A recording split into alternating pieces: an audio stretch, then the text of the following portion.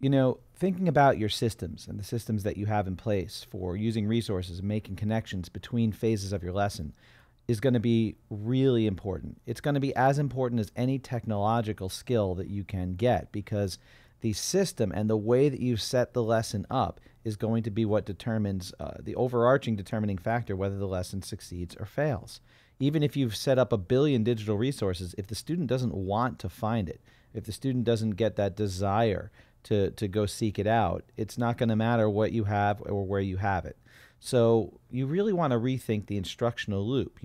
You as a teacher aren't going to be there to push the students forward. You're not there standing over their shoulders. So you have to start thinking of, why will they move forward? Why would they move from step one to step two in this task if you're not there to stand and, push them and make them do it?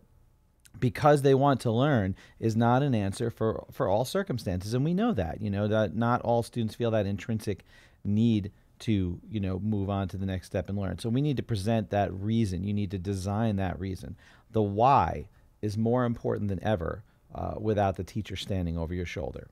So you want to think about, why. What is going to push the student to the next step at every stage of your lesson? You really have to think of all those stages. When they don't know how to complete a step in your phase there's a new choice every time, which is to seek out a resource or give up. So there's so many choices of give up when you're not standing over their shoulder, and you want to make sure that that path is smaller and murkier and to the side, and the big giant wide one in front of them is the easy resource that is lined up right in front of them. So you want a clear and concise path towards your digital resource box or toolbox. So organize your digital resources just as you would a physical desk or a table in your room.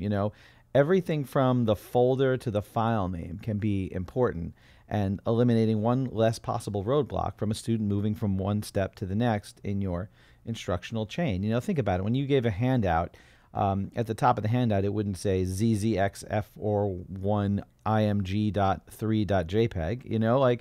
You usually in your resources probably have them clearly labeled, and you want your files to be the same way. When a student downloads a file, maybe you want it to say Earth Science Reference Tables and Charts .pdf, something really specific to the task, so that even if they don't have to go and re-download it again. Because if they have a downloads folder full of zzxy.jpegs, they're going to look at that and they'll get overwhelmed, and they'll just go, well, I guess maybe I'll go look for it and download it again. And in that process, you're going to start to lose them as they fall off. So everything, wants to be really, really clearly labeled, and you want to have your systems in place.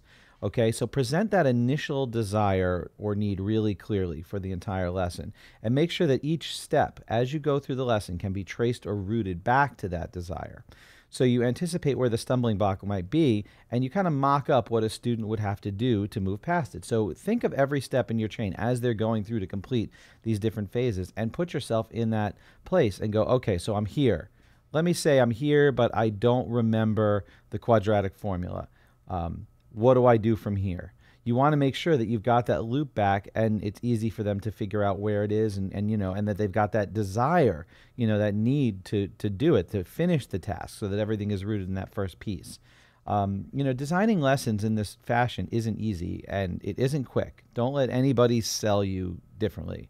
You're trading off time later for time now, building a lot in now so that later on they can do this without you standing over their shoulder. But organizing your systems for that whole loop of consumption, feedback, and then delivery to the teacher is going to be key. And you want to just make sure that your systems are organized before you start delivering content to the students. Because if the systems aren't organized and the systems aren't easy to understand, then it chips away, like a sculptor. It chips away at that desire they start to forget why they're doing the task. Again, at every stage, there's this new option of leave and go play video games, or leave and go use my phone or talk to my friends whenever you're dealing with teaching an online course. So it's, those desires and those things weren't there before. So you want to make sure that the path is really, really wide, really, really clear, and having murky systems can really mess with that. So we want to get those systems in place before we start.